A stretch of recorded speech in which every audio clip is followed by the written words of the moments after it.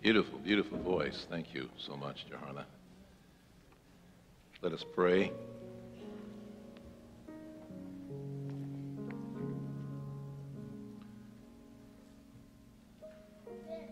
We are seeking, Lord, to find that courage that Pastor Warfield talked about this morning.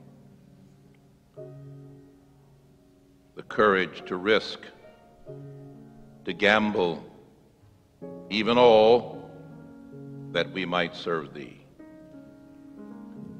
Grant now, as we take another look at this subject, this theme, You will speak to us in Christ's name. Amen. I want to commend again those who took part last week in service, Sabbath. I would remind you, though, that in the Adventist church I grew up in, every Sabbath was service Sabbath. We would get on the streetcar in Cincinnati, Ohio, at 6 in the morning, Warfield, ride 12 miles downtown to the Shiloh Seventh-day Adventist Church. We stayed all day. Anybody remember when Adventists stayed in church all day? You brought your lunch, and then after service, having eaten, you went out into the community every Sabbath.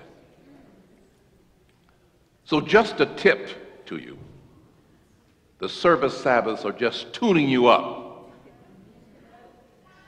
to go back to old-fashioned Seventh-day Adventism.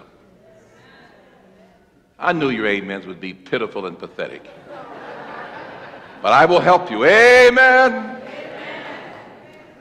Joy cometh in the morning.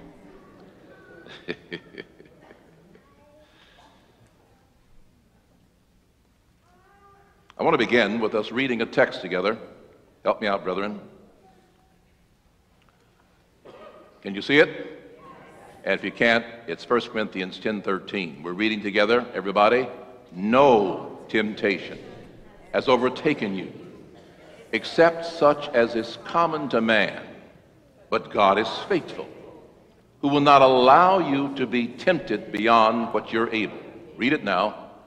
But with the temptation will also make the way of escape, that you may be able to bear it. Let's shift now to the Message Bible version of that passage.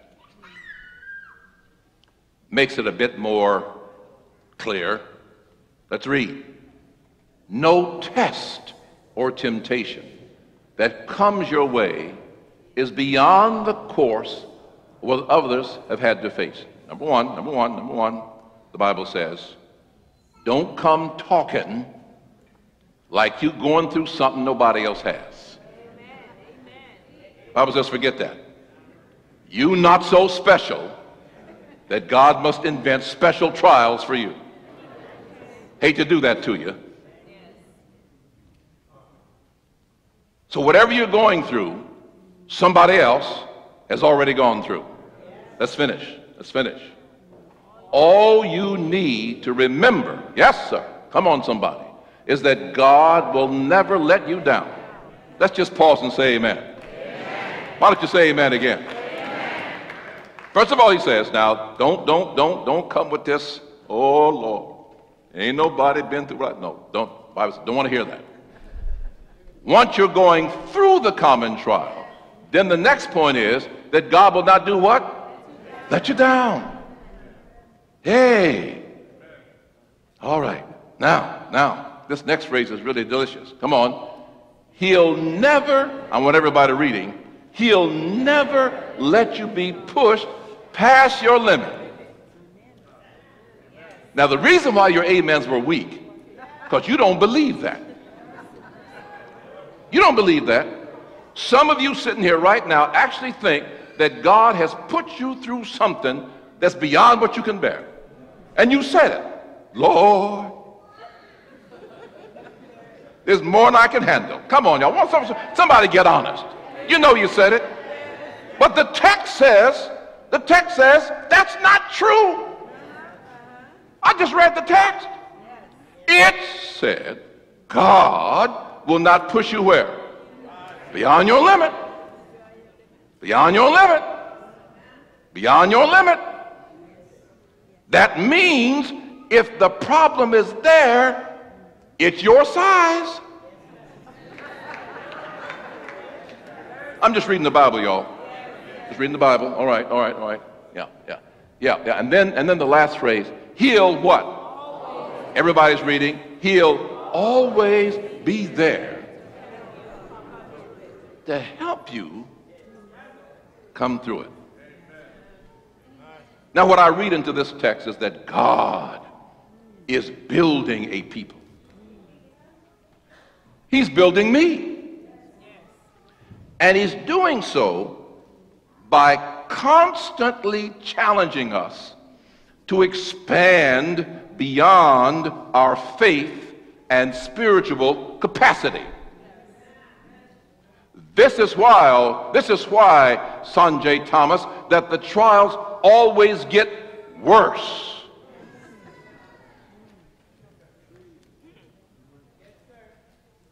Because he's building spiritual muscles.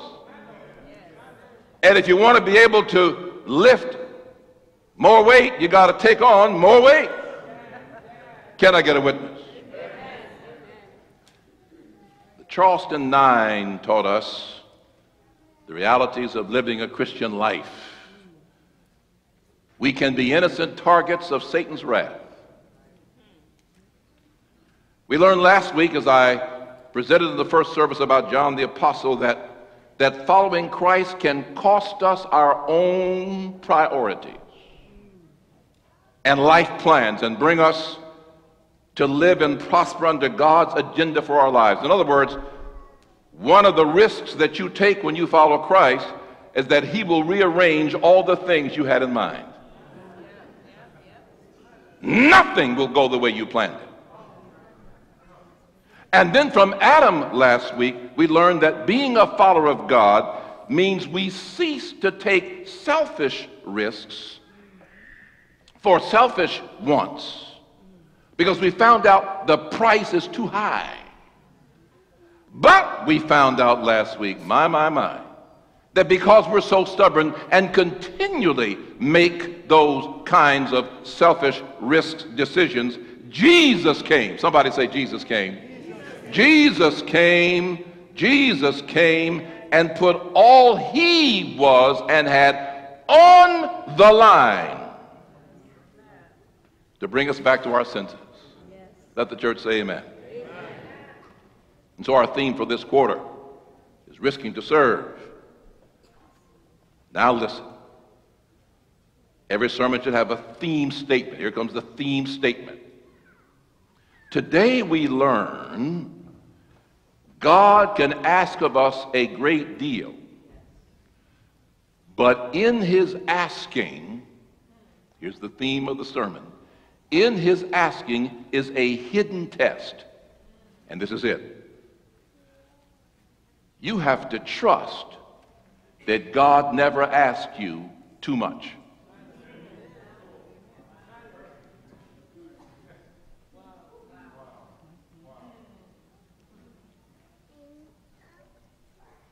You got cancer? God's fair.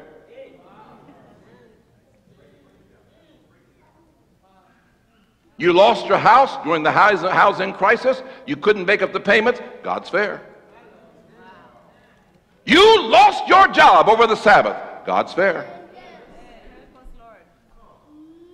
Her child had the fever and stayed alive. Your child had the fever and died. But God is not putting more on you than you can bear. He sees you as a person who can suffer the loss of a child and keep on trusting.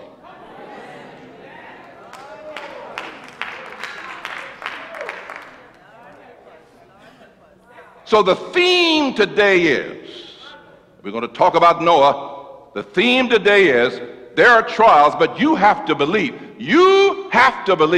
that when the trial comes, God in the midst of the trial is not asking too much of you. In fact, you have to believe that if he permits it, he has already supplied you with the strength to endure it. Somebody needs to say amen out there.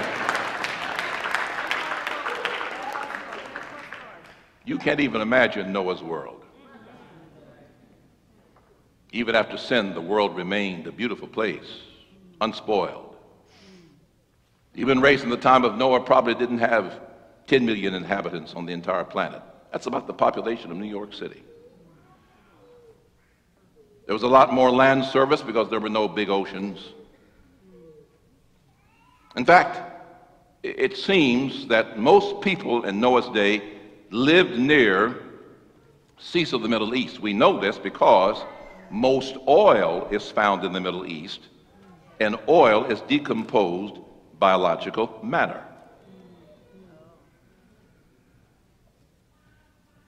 We must also keep in mind that there are 4 rivers that flowed out of the Garden of Eden, and 2 of them still exist, the Tigris and Euphrates.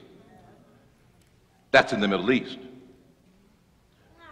So more than likely in Noah's day, 90% of the earth wasn't even populated.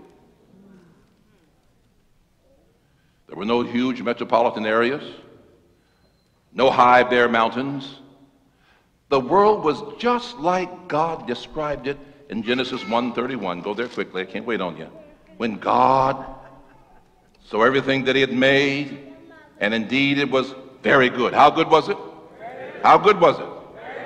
So that's the world of Noah's day. Here's how Ellen White describes it. Brethren, put that up there. Ellen White describes this world this way. Come on. The hills were crowned with majestic trees, supporting the fruit-laden branches of the vine. The vast garden-like plains were clothed with verdure and sweet with the fragrance of 1,000 flowers. I like the way that old lady writes. Come on. Patriarchs and prophets. The fruits, come on, the fruits of the earth were in great variety and almost without limit. The trees far surpassed in size, beauty, and perfect proportion, any now to be found. She's writing about that world before the flood. Their wood was a fine grain and hard substance, closely resembling stone. The wood of trees in Noah's day was like stone. And can you imagine them building the ark with this kind of stuff? But see, these were big fellas. Great big folks. Ellen White says more than twice our size. So 12, 13, 14 feet were these people building the ark back in those days. And then she says, and hardly less enduring, gold, silver, and precious stones existed in abundance. This was the world of Noah's day.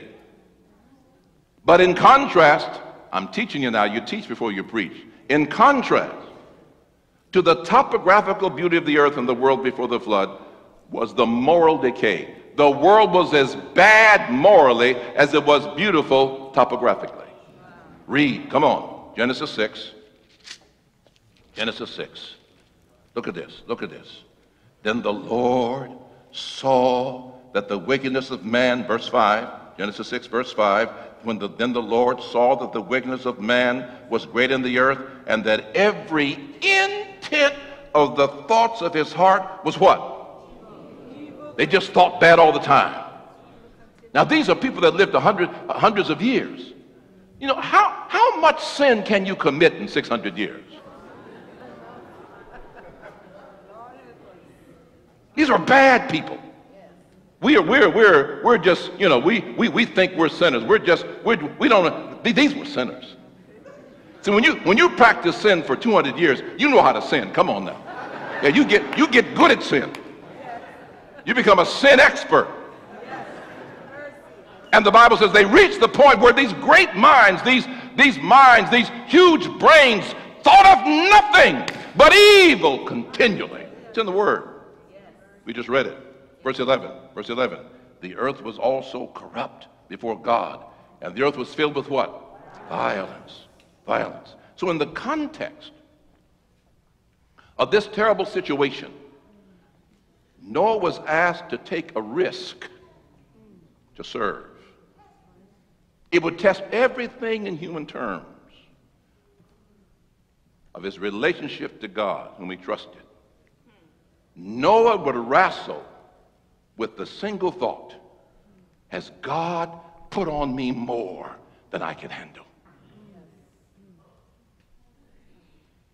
In this context of natural beauty and ugliness, God singles out one man, Noah. His father named him in Genesis 5:29.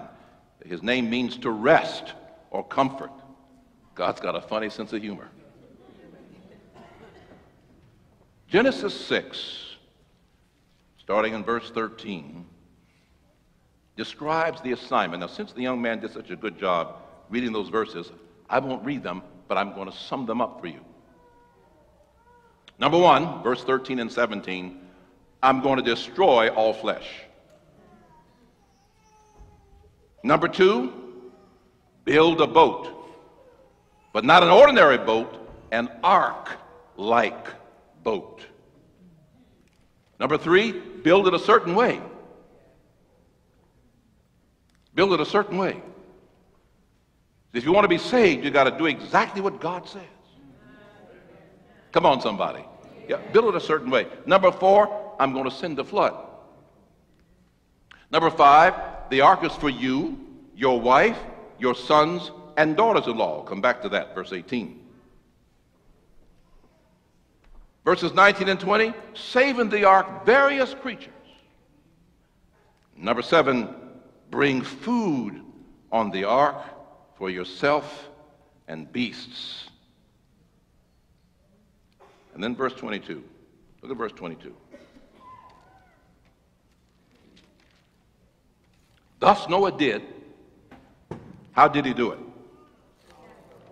How did he do it? Come on, y'all. According to what? Noah, listen, Noah is expected to do what he was told, even though what he was told seems to defy Noah's capacities.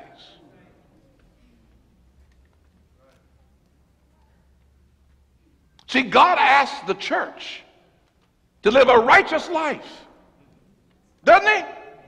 Why y'all getting quiet, doesn't he? But the Bible says all have sinned. You're asking me to do something, Lord, beyond my capacity.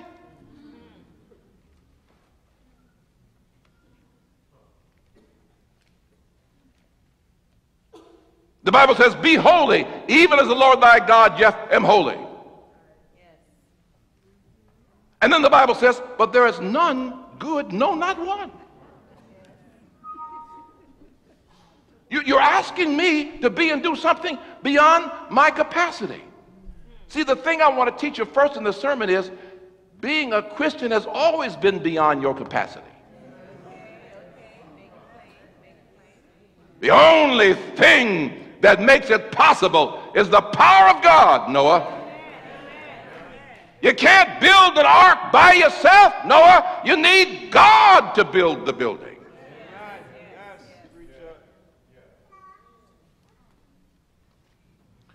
Now, how many issues does Noah face? I'm going to go right back down through the passage. First,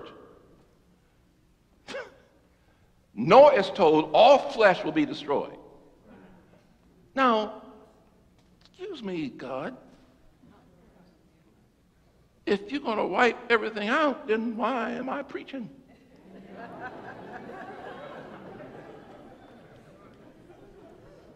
You follow? I want you to see Noah's issues. See, Warfield, you and I face a dilemma, you and me and Jeff. We've been called to preach the gospel, but we know everybody we preach to is not going to be saved. Come on now. But God says, in spite of that, right, give it all you got. Hey, preach with fervor. Read the text. Preach as if you believe everyone will be saved. I'll make the decisions. You do the preaching.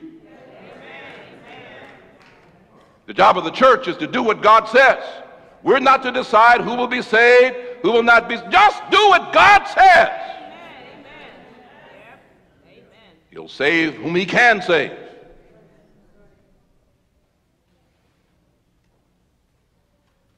Too many of us are trying to do God's work for him. She wears jewelry. She's been a prostitute. Her pants are too tight. She can't be saved. Where'd you read that text? Give me that text. Where is that text? I want to find that text. I ain't seen it nowhere. Ah, but her dresses are long. She drinks carrot juice and surely she's going in, is she? She might be so proud of her righteousness she can't be saved.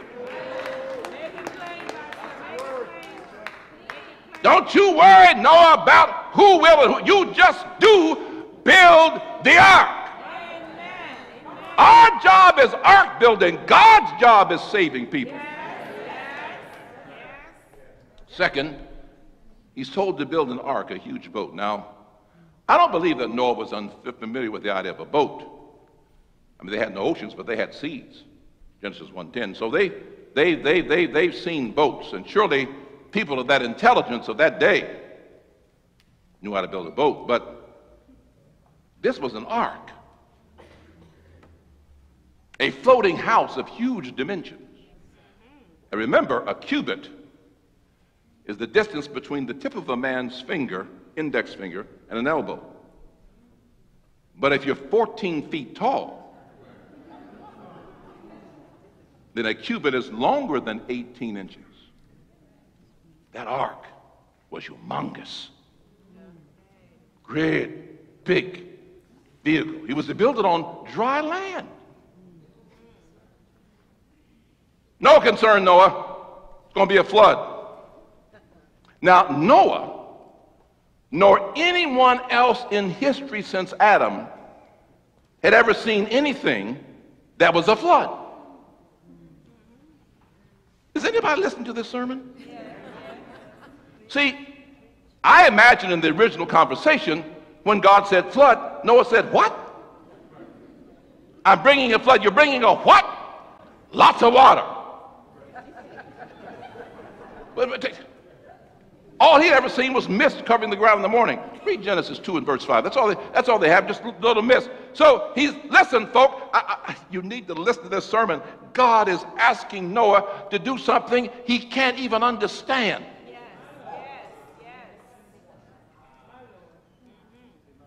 And then he's got to tell, what are you doing, Noah? Building a boat, ark. For what? A flood. A what?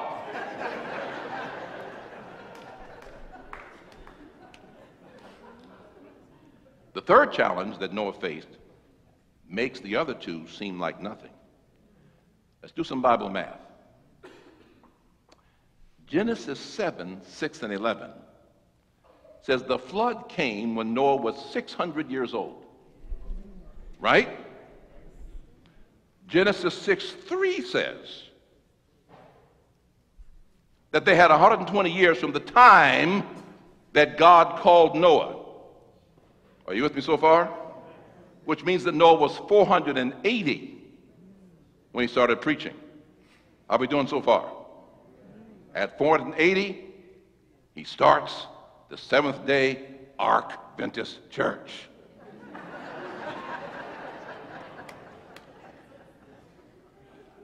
Genesis 5 and verse 32. I enjoyed putting that in the sermon. Y'all just give the pastor a few kudos. Yeah, I mean, that took a little mental effort. Yeah. Don't quote that, Warfield. That's mine. Adventist Church. Now, but we got to get to the math. According to Genesis 5:32, Noah had no children till he was 500.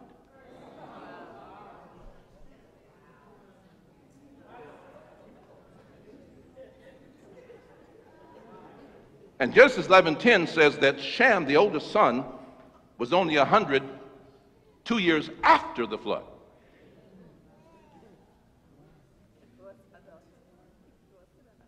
Thus, the major test for the faith of Noah was that he had to believe, and Mrs. Noah had to believe, that children they did not have would marry women not yet born and be saved from a flood that had never happened.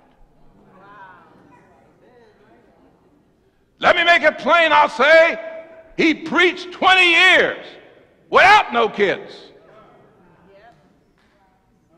Come on, somebody stay awake in this sermon.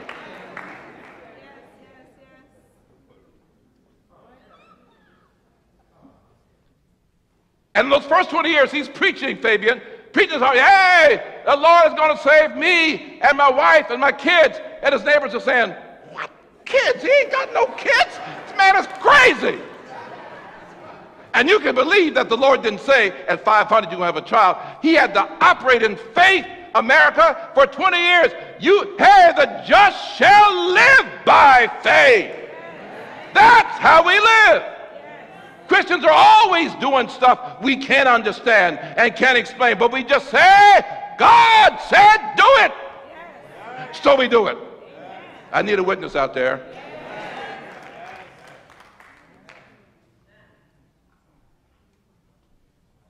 I want you to think about it. I want you to think about it. First year preaching, second year preaching. And Mrs. Noah, anything happening yet? No, not this month. Oh, everything's like it's been. Are y'all listening to me? Well, honey, you know, it's the Lord said, well, I don't know, but nothing happening. Do you get it? He's building their faith. He's building he said, I will come again. Come on, somebody. And he said, if I said it, I'm going to do it. Therefore, he said, cast not away, therefore, your confidence. He that shall come will come and will not tarry. But for 20 years on Noah, he tarried. You got to believe that God keeps his word, not on your schedule, but on his schedule. That's the word. That's the word, preacher. That's the word. And then number 4, they were to believe they could gather up all these animals. God didn't say how. Have you seen some of those ancient animals? And then 5th, they had to come up with a plan to grow enough for all these animals in themselves. They don't know how many animals. They don't know how many people. Sons, he didn't even say how many sons. How you gonna gather food? For sons you ain't got. And finally, we don't have time to discuss the getting the materials for the ark, the paying for them, hiring labor if they got no volunteers, and above all, convincing leaders, family, neighbors, friends, and people in general that they were not absolutely insane. Has it ever occurred to you just how bizarre the Seventh-day Adventist faith is? Most Christians this week will worship on Sunday. We're here on Saturday, a day early. And we say we're right. Really? Most Christians believe that the Ten Commandment law was done away with when Christ was crucified at Calvary. We say the law is still binding on Christians. Don't we? Really? Most Christians believe that it is all right to eat any animal or fish or bird, just cook it good. Pray on it, not us Adventists. We said, no. Some things are clean and some things are not clean. Just read the Bible, we say. And we say, we're right. And they say, really? Most Christians believe that when a good person dies, they go straight to heaven. And we say, no. And they say, they're even now looking down on us, we say, no, the dead are dead. And don't come up till the resurrection when Jesus comes the second time. And they say, I talked to my mama last night.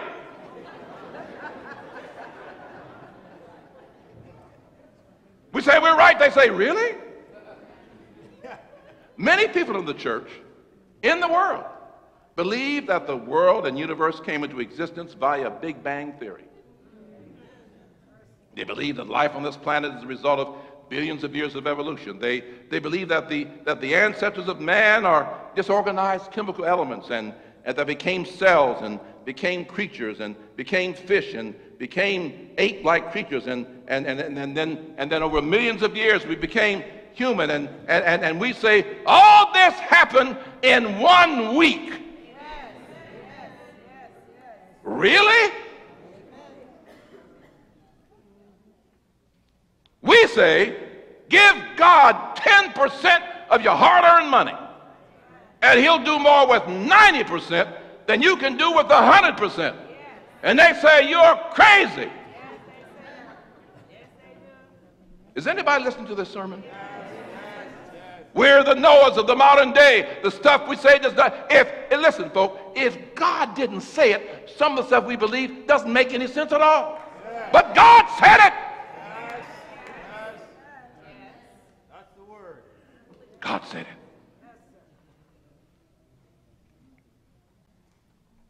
Noah, what are you doing? I'm building this boat. It's an ark. It's a what? It's an ark. And you see it's an ark? You know how we are when we get defensive. You can't see this as an ark? And I'm preparing for a flood. No, I don't mean any harm. Could you explain to me what a flood is? It's lots of water coming in. Lots of what? Lots of water coming in. Well, the water's over there in the sea. What's going to come in? Well, to float this thing is going to come from above and beneath. That's never happened, Noah. Well, God said it. Are you content? Now, you're smiling, but I'm going to ask you a question. Are you content, my brother, when the best answer you can give is, God said it? Is that enough for you? See, because we like to have explanations and details and facts and figures. And Lindsay, sometimes God has no facts, no figures. He just says, I said it. Is that enough to give you peace? Can you stand with your neighbors and friends on God said it? Or do you have to have more? And many times God does not give explanations. How many of you know God doesn't give explanations?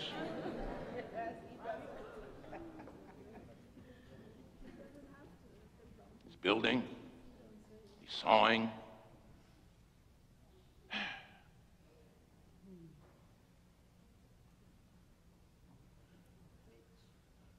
And of course, in those first 20 years, he keeps telling them, well, just you and Mrs. Noah, how come you got so many rooms? Well, it's for my kids, my sons. And they're looking,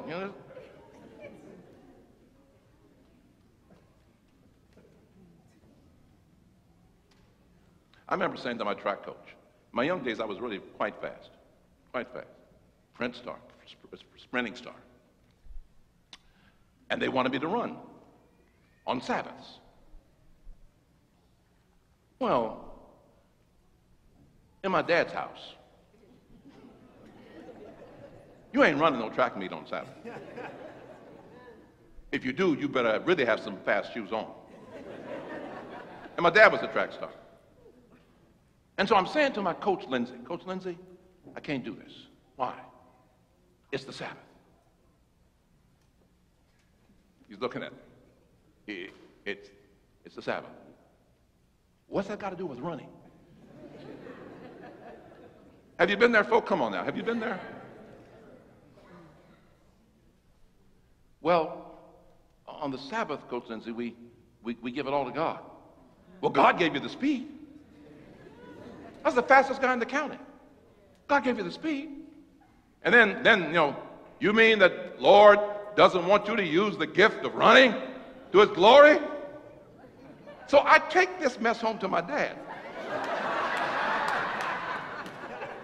Dad, Coach Lindsay said that God would want me to use my speed to his glory. Now, y'all knew my dad's a very cool dude. Never gets upset. Son, God said, remember the Sabbath day to keep it holy.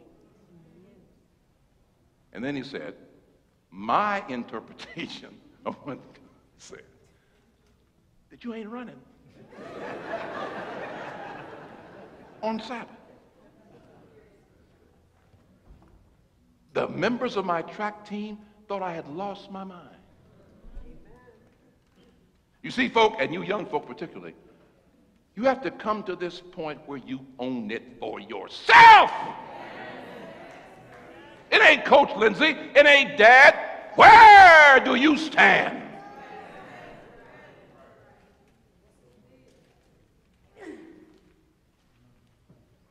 Bible says, trust in the Lord with all your heart. Lean not to your own understanding. In all your ways acknowledge him. He shall direct your paths.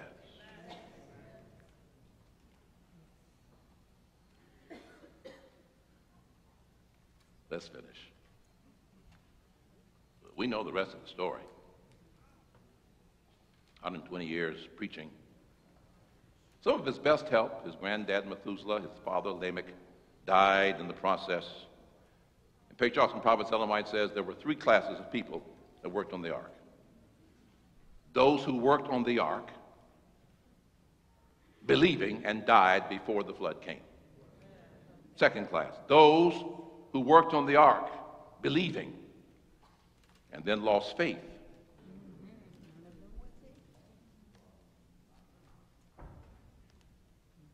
And stopped working. And the third class, those who worked on the ark never believing, but just wanted to earn the money that Noah was paying.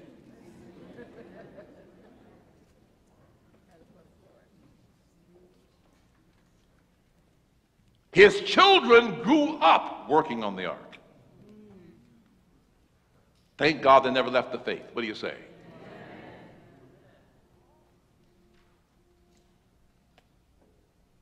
I wonder, folk, when it hit Noah,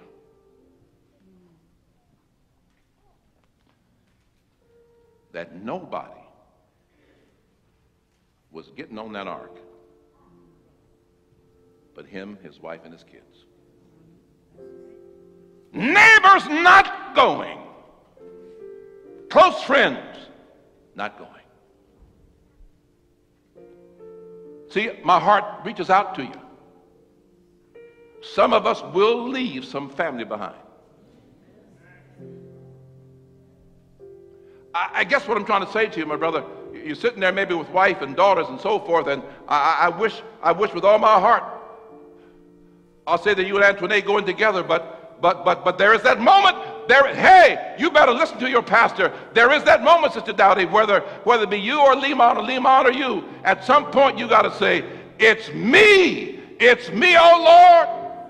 And if nobody is saved, I shall be saved. At some point, this thing has got to get personal. I need somebody to talk to me.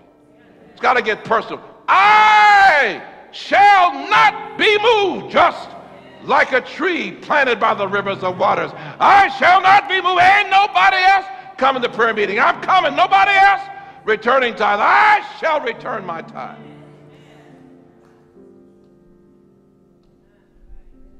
When did it hit him? Anwar, when did it hit that man preaching on 20 years? Ain't nobody getting on this boat.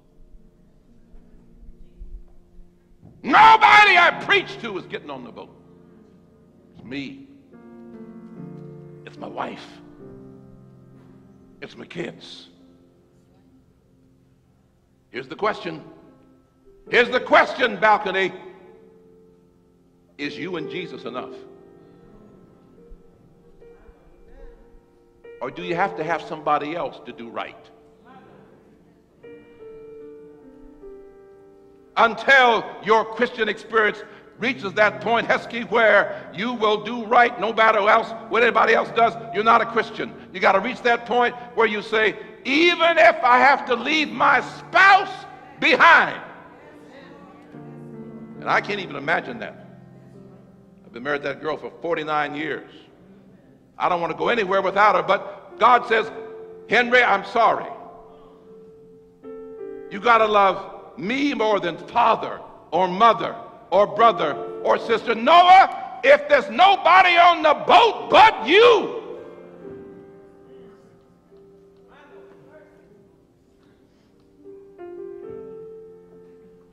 he tests Noah right down to the first drop of rain.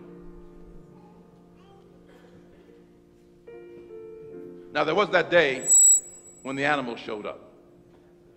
That was something. Anwar, can you picture it? There was a thundering. We'll get dramatic now. There was a thundering on the horizon. Can you see the elephants coming? Can you see him, Orfield? Can you see the big hippopotamus coming? Thundering, thundering. Can you see the bird? The sky's black with birds. There's a slithering in the grass as the reptiles come, and they're being led. Ellen White tells me they were being led, page 98. Page animals are being herded by 8 angels. God does what you cannot do. Y'all too quiet for me. God does what I can't do. He gives me my part. That's God. I can't make a hippopotamus do nothing. I got that, Noah. I got the elephants by the trunk. You just keep building the ark.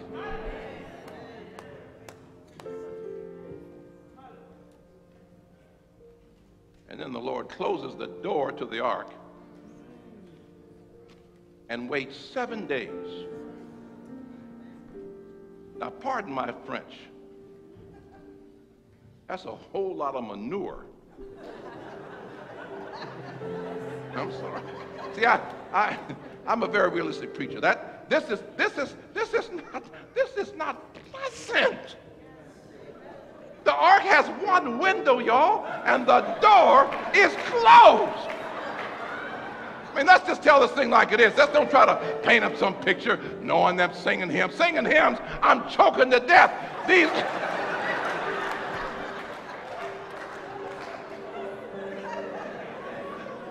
Lord, would you send? See, here's what the Lord does. Watch me, watch me. The Lord put you, they praying for rain now. Lord, send rain.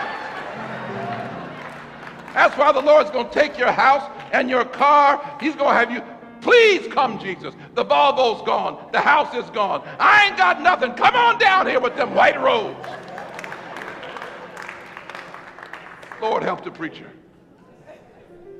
Just when they're at their wits' end. Just when they think they cannot take anything else.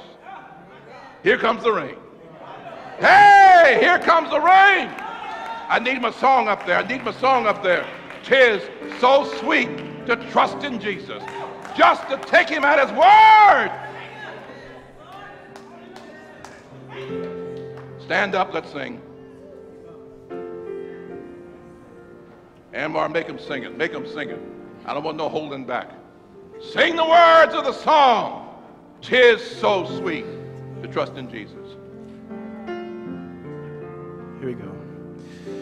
'Tis so sweet. Come on, come on. To trust in Jesus, just to take him at his word. Just to rest. Just to rest upon his promise. Just to know, thus saith the Lord. Now call his name. Jesus, Jesus, how I trust him, how I've proved him o'er and o'er. Jesus, Jesus, precious Jesus, oh, for grace to trust him more. It was a whole lot to ask of Noah. The test was in the asking. Noah, do you really believe that God would ask you to do something that you couldn't do through his power? The test is in the asking. When he brings you the risk of being a Christian, the test is in the asking. Second verse. Oh, how sweet. Oh, how sweet to trust in Jesus, just to trust his cleansing blood. Just in simple faith. Just in simple faith to plunge me neath the healing cleansing flood. Call his name. Jesus, Jesus, how I trust him, how I proved him o'er and o'er. Jesus, Jesus, precious Jesus, oh, for grace to trust him more. Perhaps someone is standing here today who just thought that becoming a member of the Seventh-day Adventist Church is just too much to ask. I just don't think I can do that, Lord. They're nice people. That way of life, I invite you today to reconsider that thinking. Perhaps you're a person who once walked in this way, and you became convinced that God had asked too much of you. I can't do it, Lord. Noah's story teaches us God never asks more than you can handle, because he gets in there with you and helps you handle it. So 2 classes of people today. Well, 3. 1, you want to come forward to take your stand. 2, you want to return. 3, you just want to study more. Bible studies. You want to come. Coming for the first time, coming again, you want to study. We're singing the 3rd verse, and we're praying that you will come. Yes, 'tis sweet to trust in Jesus, just from sin and self to cease, just from Jesus simply taking life and rest and joy and peace. Jesus, Jesus, how I trust him, how I prove him more and more. Jesus, Jesus, precious Jesus, oh, for grace to trust him. Softly playing, everybody's head is bowed. I need to wait. Where are you? Been right on the brink. God bless you. You've been right on the brink. Come on, do it today.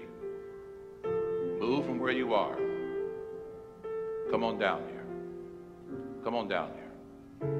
Why would you wait another Sabbath when the Spirit of God is tugging at your heart? God bless you. God bless you. Come on. I need to study more, Pastor. Well, you can make your decision today. You can keep on studying.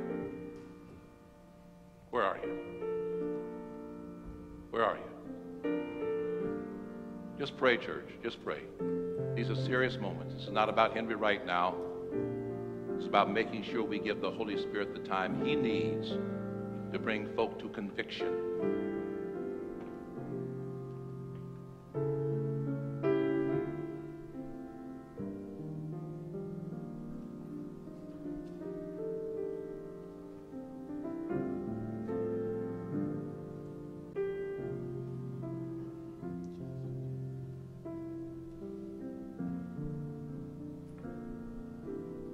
God bless you, young man. I saw you moving.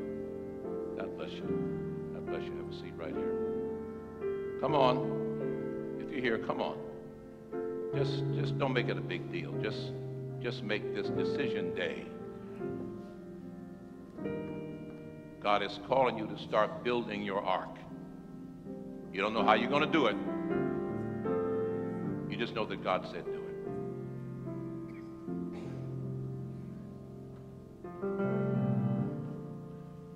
Let's close Amar by singing the last verse.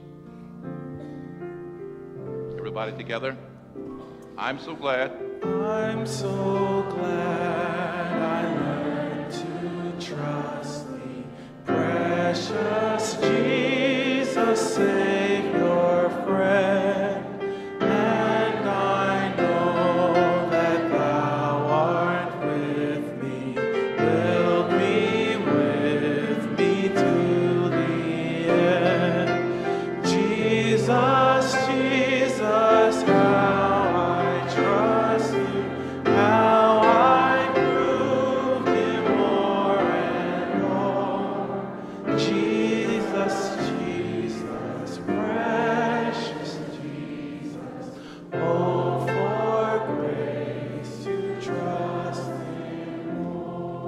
thank you, Lord, for speaking to our hearts. Labor yet with that soul that stands on the brink of eternity. Bring them to decision today yet, Lord. Thank you for the precious ones who heard your call and have come. Thank you for the majesty and power of the word. Forgive this poor preacher that he doesn't do a better job, but thank you for trusting me one more time to open the sacred pages and to share them with your people. To this end, we give thanks and praise. Amen. Please be seated.